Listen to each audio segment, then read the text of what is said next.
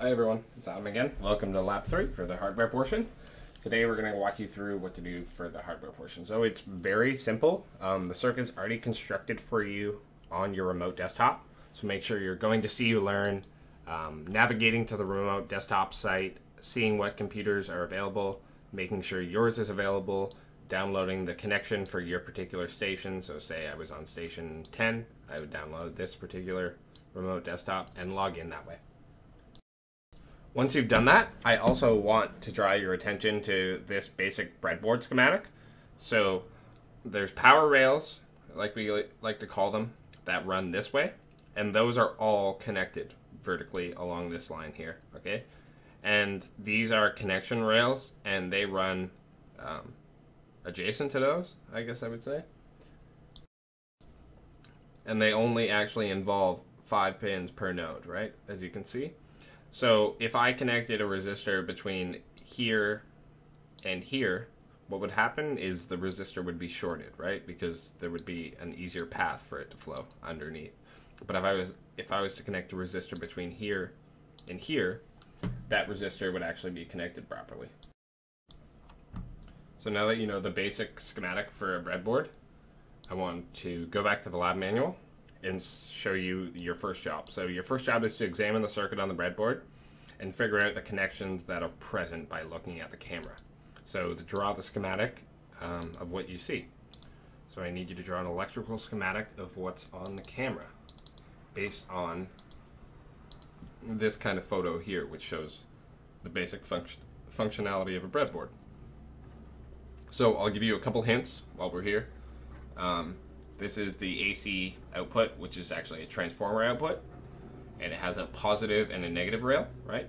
So the positive rail is coming into this set of rails here, where the red line is at the back, and then this blue rail here is coming in to, this black rail is coming into where the blue line runs all along the board there, okay?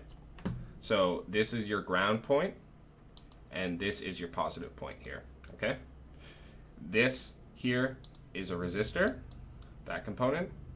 This here is a 1N4006 diode, and this here is a capacitor. So I will give you the value of the capacitor in the lab manual, and then I'll ask you to calculate the RC constant by using the scope. And this scope channel here is scope channel 2, and it's measuring across the load. So it's measuring from one side of this lamp to the other side, which is connected to the ground rail here, right? So go ahead, draw your schematic of what you think you see there. Once you're done that, I want you to head back to the lab manual quickly. And basically, we're looking at a steady state analysis for a capacitor, but at the same time, we're inputting a 60 Hertz signal, right, from the AC generator here. So it's not actually going to be tau equals RC. It's more tau equals ZC, because we were working with the impedance of the capacitor rather than the capacitance.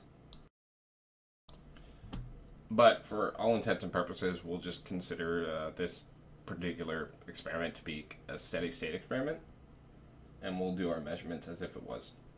So let's go ahead and navigate back to the remote desktop. Make sure you're opening your scope by going into Properties, right-clicking on the link, and opening it in Chrome or Firefox. It doesn't open well in Edge, so I would always suggest you do this. From there, you're going to see your scope, and then you can connect your remote front panel. If you already have another session open, it won't allow you to log in. As you can see, I already had one panel open, so it wouldn't allow me to log in. From there, you're going to see all these waves on your screen. What you're really interested in is the waveform that's doing this type of motion. So it goes up and then it discharges like a capacitor would. And then you're going to look at the actual peak-to-peak value that you find. So in my case, I found around 12.8 volts was my peak-to-peak value. So from there, I went and calculated 0.37 multiplied by that to give me the value that I need to set my marker to know I'm at the 37% point, which is approximately equal to the time at 1 tau. So make sure you go to the measure button, hit measure, type. You can say peak to peak is fine. And you want to make sure that measurement is placed on channel 2 or whatever channel your particular capacitor is on. So once you've done that, you can go ahead and back, and then the measurement should show up right there. And even if you wanted to get just a single snapshot of this waveform, you could do that just by hitting single here. That'll actually stabilize your values so you can play around with some things. That might actually help. So once you've found that point, I want you to go ahead and put on your cursors, right?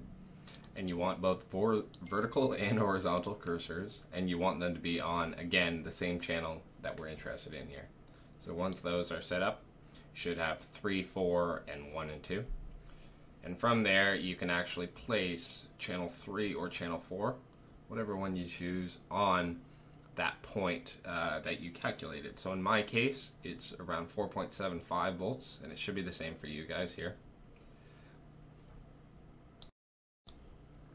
Once that spot is actually marked, then you're going to go ahead and place one marker adjacent to it. So where the vertical marker runs through the horizontal marker, that's where you're going to place that. And then you're going to place your first marker right on the actual peak voltage. So you can go ahead and look for the highest value here.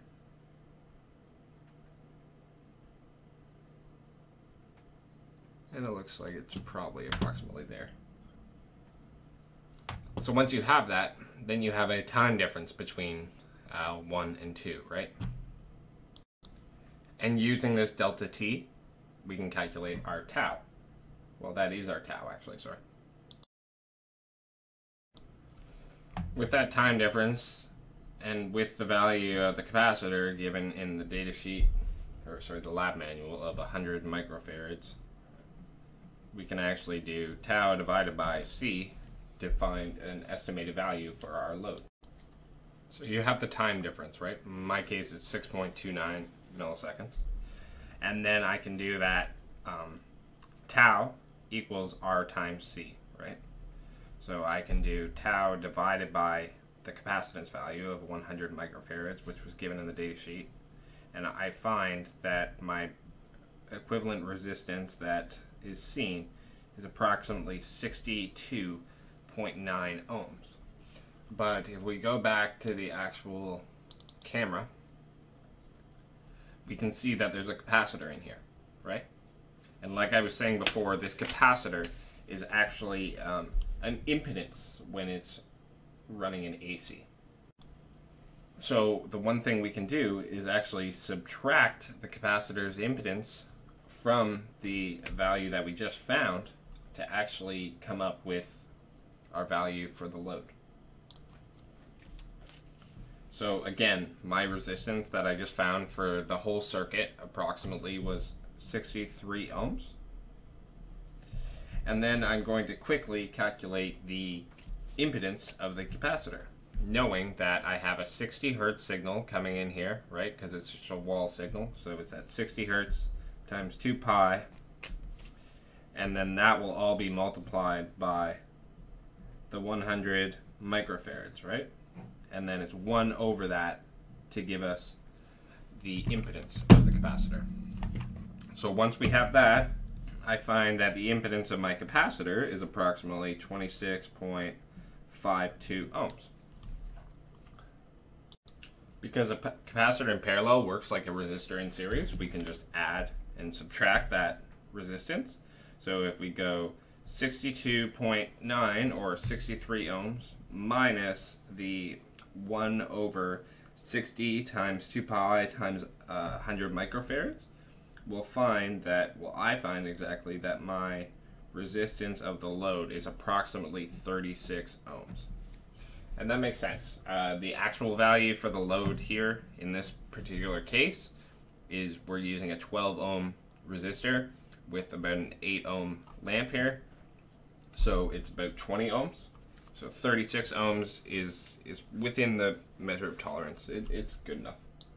Again, it's not the best calculation because we're considering this a steady state model when it really uses impedances.